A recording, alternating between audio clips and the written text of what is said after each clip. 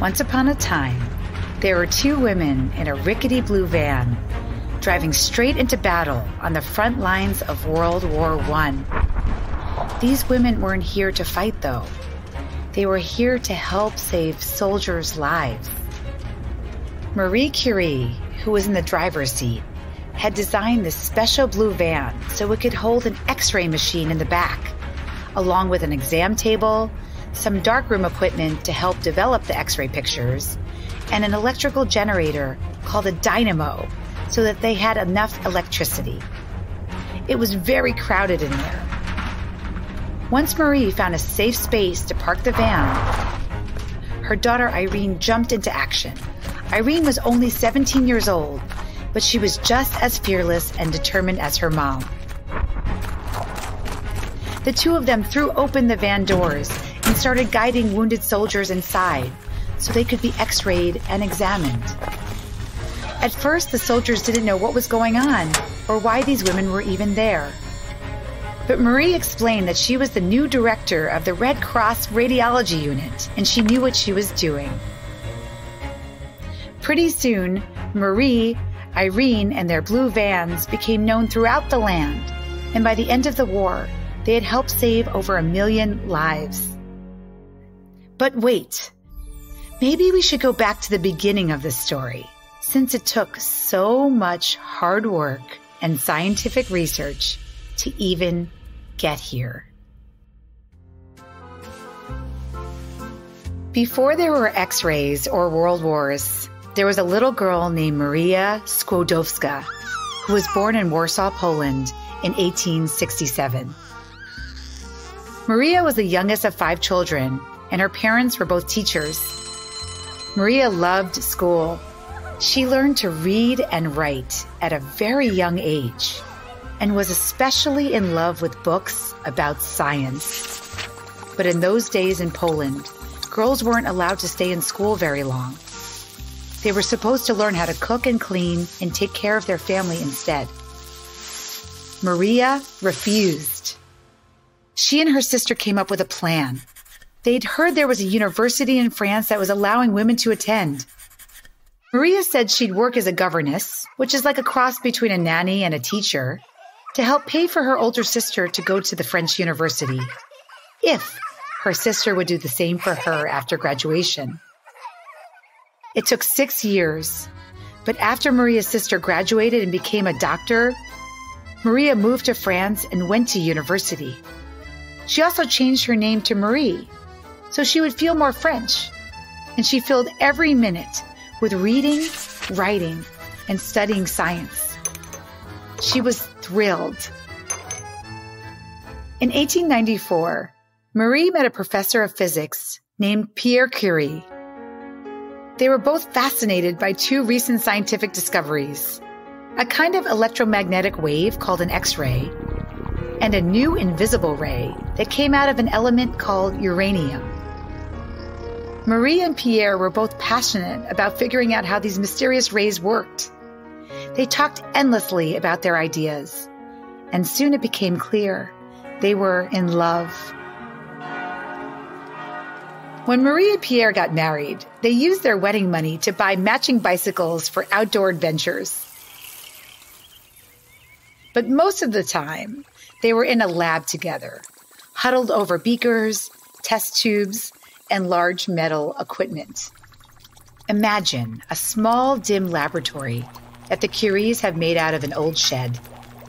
There are pots of chemicals bubbling over small flames and a mist of sharp, acidic smells.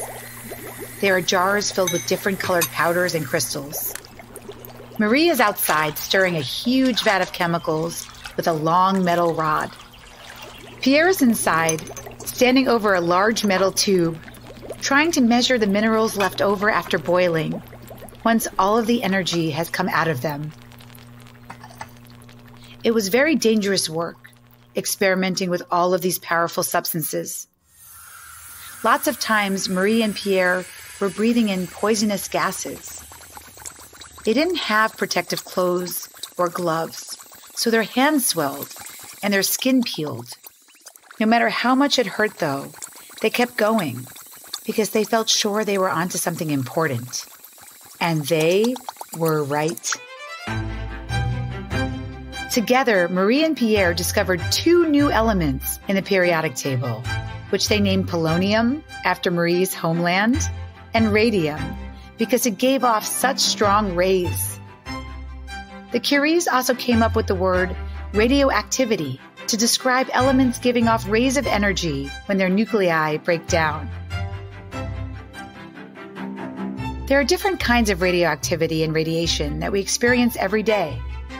The sun radiates light and warms the earth. The solar system radiates cosmic rays from outer space. Even our bones and muscles have naturally occurring radioactivity. Marie and Pierre were thrilled to learn about all of these different ways radioactivity can occur. And in 1903, they were awarded the Nobel Prize in Physics for their incredible work. That day, Marie became the first woman ever to get this world-famous honor. Marie and Pierre were not only busy in the lab together, they were also making a family.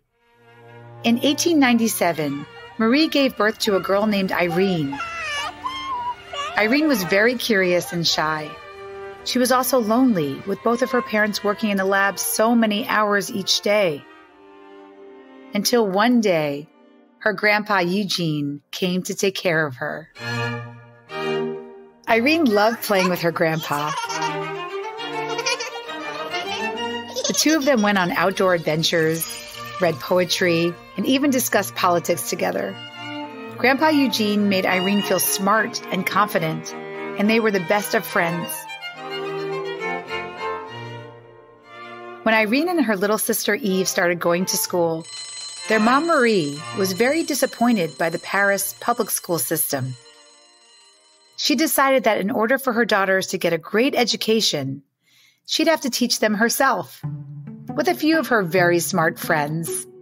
Lucky for Marie, her friends were all geniuses and scholars. Together, they started a little school in their homes called the Cooperative. So Irene wound up getting a world-class education without having to put on a backpack.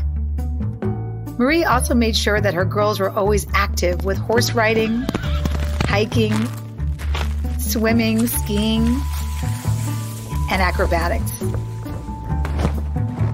She wanted them to always take risks and challenge themselves.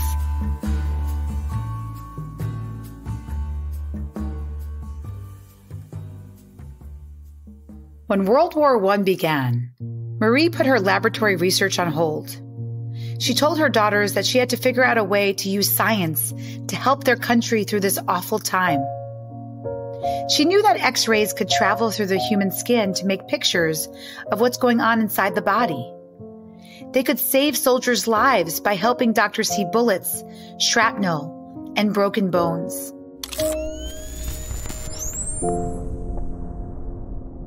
So Marie came up with a plan to go to the front lines of battle and set up X-ray machines and small traveling clinics.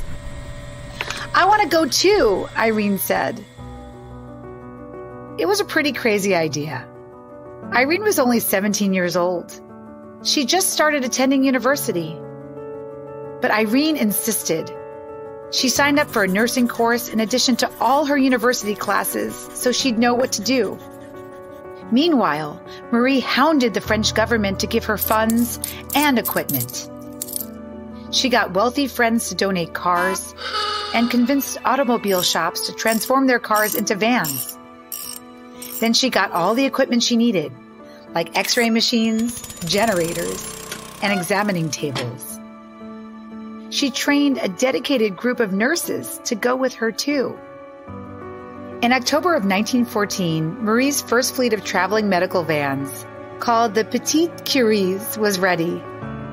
She and Irene made sure little Eve was being looked after at home. Then they loaded up their blue van and took off, headed into the unknown. Once they got to the battlefront and threw open the van doors, the Petites Curies were flooded with patients.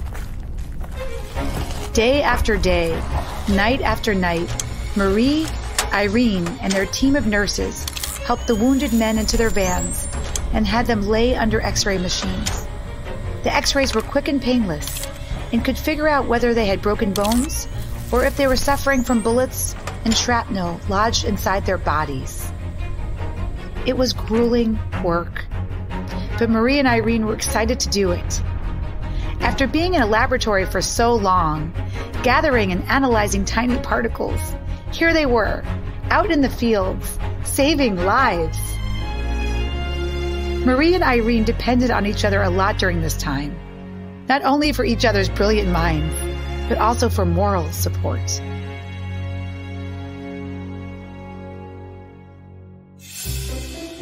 After the war was over, Irene finished her degree in mathematics and physics and became Marie's lab assistant.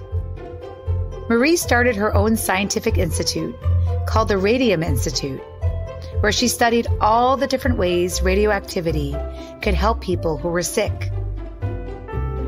She had about 3 or 4 dozen researchers working with her, including Irene. They researched different ways to use radium so they could diagnose and shrink cancer cells. One day, Marie asked Irene to train a new member of their laboratory team. He was a chemical engineer named Frederic. Irene and Frederic had a lot in common, and they really hit it off. Soon they got married and started doing research together, just like Marie and Pierre had done years before. Irene and Frederic were both passionate about using radioactive elements in medicine. They were sure radiation could be the tool to many new treatments. And they were right. At the Radium Institute, Irene and Frederic figured out a way to artificially make atoms become radioactive, which was a huge achievement. When Irene handed her mother a test tube filled with newly radioactive phosphorus, Marie beamed with pride. By making their own radioactive elements, they could make so many more medical treatments possible.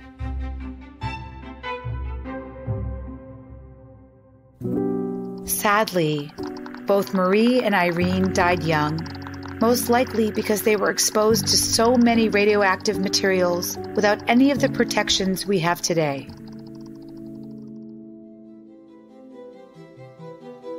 Eve went on to become a very distinguished writer and wrote a beautiful biography of her mom and the important work she did. Radiation and radioactive treatments are used all over the globe now in many medical procedures and to help treat cancer patients. That is all because of Marie and Irene's dedication and courage. Between the two of them, they won 4 Nobel Prizes for their discoveries. They also opened a hospital that was run by and for women. They inspired each other to always push harder for answers and to not be afraid of the unknown. As Marie said, nothing in life is to be feared. It is only to be understood. Every day, millions of lives are saved all over the world, thanks to Marie and Irene's curiosity, daring, and determination.